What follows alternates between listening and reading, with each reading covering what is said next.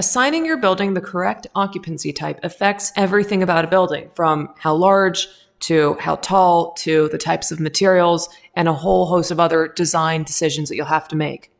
In fact, building officials will also look at the occupancy of your building, especially when you submit the drawings for plan check or building and safety submittal. And if you're preparing for your next interior design exam or the NCARB ARE exam, then by the end of this video, you'll master the essentials to figure out how to classify the most common building types. Here in the US, we develop and apply the International Building Code. States and even some cities like Los Angeles, San Francisco, New York City, and Chicago even can adopt their own codes that supplement the International Building Code, or the IBC.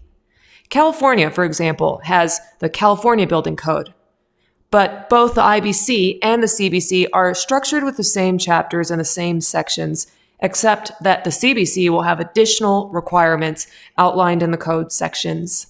The IBC defines occupancy as a way to, quote unquote, control the classification of all buildings and structures as to its use and occupancy. The philosophy is to assess the relative risk posed by each occupancy and to separate the uses into designated groups. So to determine the occupancy, we would ask questions of our clients such as, how many people will be using the building? Are there hazardous materials in the building? And how long are occupants going to occupy a space? So how does the building code actually come up with these classifications anyways? The best way to understand it is to read what the IBC states about atypical occupancies. Here's what it says. Such structures shall be classified, for atypical occupancies, shall be classified in the group which the occupancy most nearly resembles, according to, and here's the key words, the fire safety and relative hazard involved.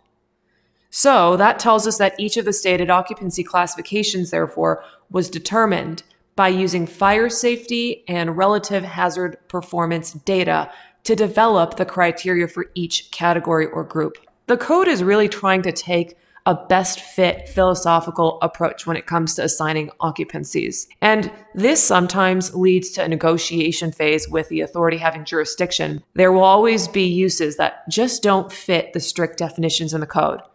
So how one communicates each space and its uses will play a large role in occupancy classification for such buildings.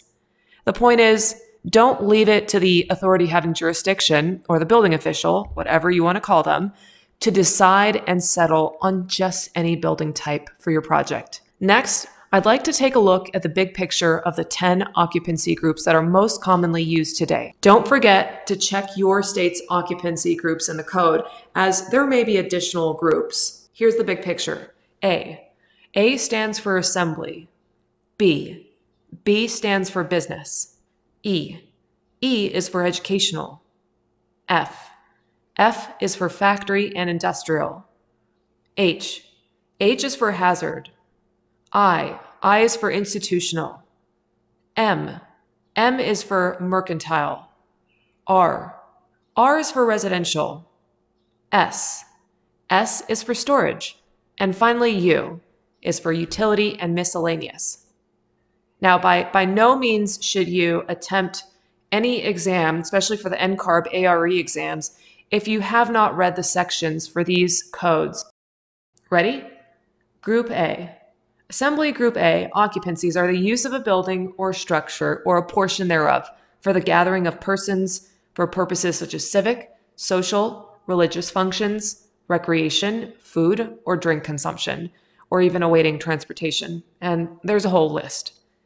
These uses bring large groups of people together in relatively small spaces. Group A occupancies have 50 or more occupants. Make sure that you pay attention to numbers in the code. For example, if an assembly group occupancy turns out to be less than 50 people, then it could be classified as B occupancy for business.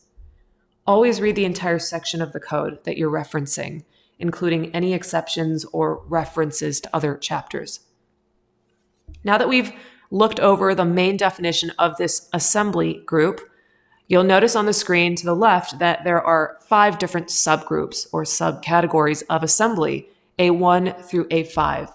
So let's take the time to review each of these now. A1. A1 group is assembly areas that are usually with fixed seats that are intended for viewing performing arts or motion pictures. The presence or absence of a stage is not a distinguishing feature here. Just make sure that you understand that there's probably fixed seats in most of the A group occupancy types, but specifically in A1, yes, there's going to be fixed seats for sure. How do I remember this occupancy type? So for A1, I actually picture myself sitting in a movie theater eating a hot dog with a life-size bottle of A1 sauce that is so large that it actually goes through the ceiling of the movie theater. I know, silly, but it actually sticks in my brain. So the crazier, the more vivid the picture, I promise you're gonna remember it. Okay, I think we get the point here. Let's move on to A2. Group A2 is assembly areas where food and drink are consumed. The code actually assumes that alcoholic beverages may be served in the A2 category, potentially impairing the occupant's response to an emergency. And it also assumes that chairs and tables may be loose and may obstruct egress paths to exit the building. So to remember A2, okay, there's the number 2. So I think of two people, myself and my best friend, swimming in a giant pool of wine at our favorite restaurant.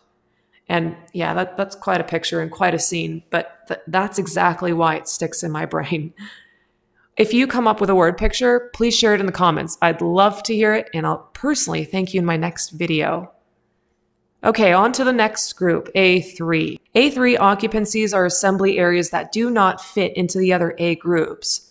These uses include religious or worship areas or recreation or amusement. A library is actually also classified as an A3, but not to confuse this with a bookstore. If a facility sells books, then that would be classified under the M occupancy, which we'll talk about shortly. A4.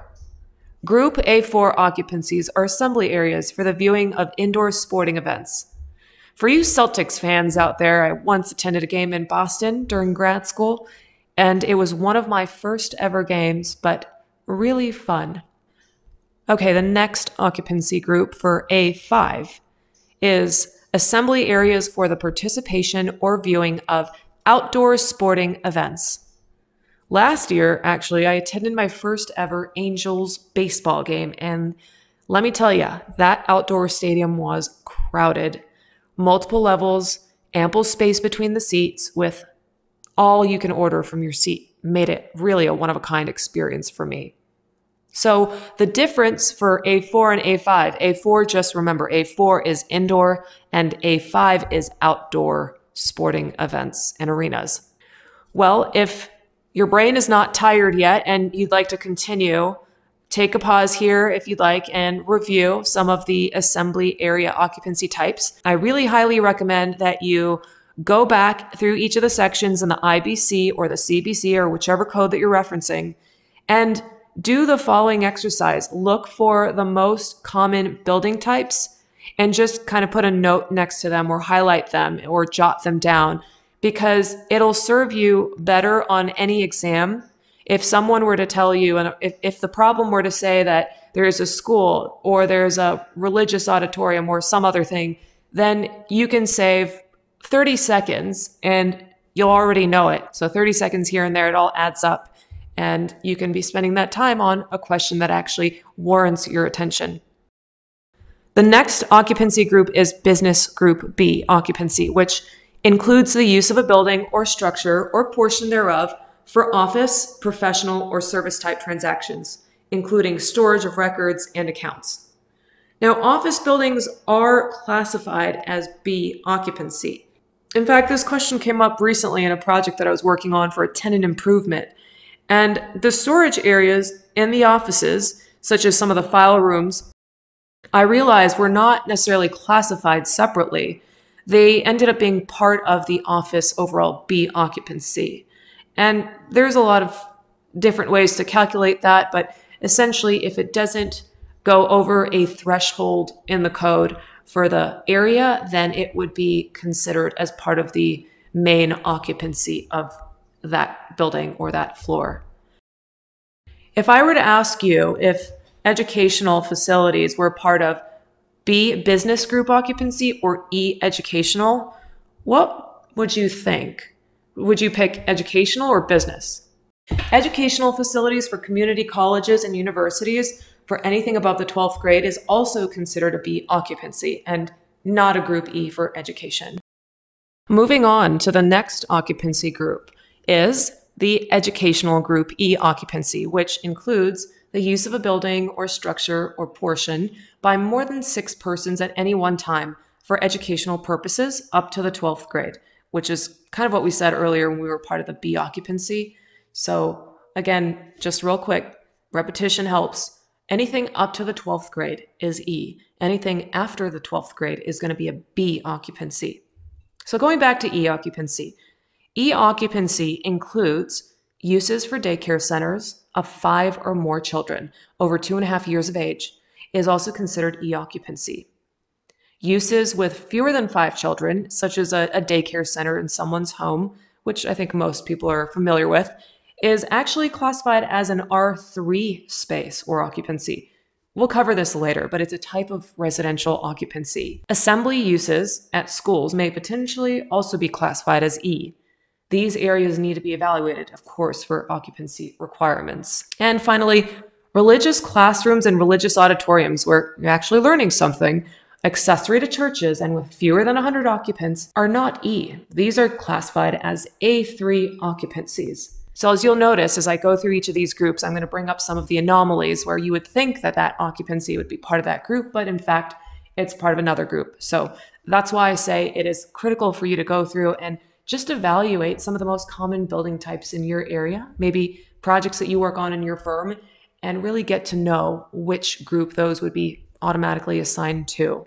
The next occupancy group is factory industrial, group F occupancy. This is the use of a building or structure or portion for assembling and disassembling and fabricating, finishing, manufacturing, packaging, repair, processing that are not classified as group H for hazard or group S for storage. Group F occupancy has 2 subtypes, F1 and F2, and these are basically divided based on their relative hazards of the operations in these occupancies.